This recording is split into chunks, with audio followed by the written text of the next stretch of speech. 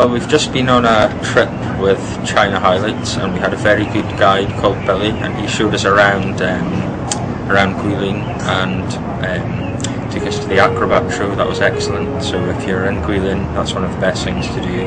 That's quite amazing actually, the acrobat show.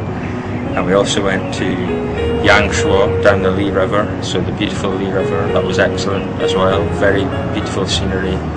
And we had a lovely night in Yangshuo, and we also went to the countryside on a tandem. My wife and I got a tandem, which was well, we managed to do that without arguing too much, so that was quite successful. And yeah, we had a great time with ChinaHighlights. So very much recommend ChinaHighlights to anyone coming to Guilin, although I would say spend more time in Yangshuo, less time in Guilin. Yeah, that's all I have to say really on ChinaHighlights, but well done to ChinaHighlights.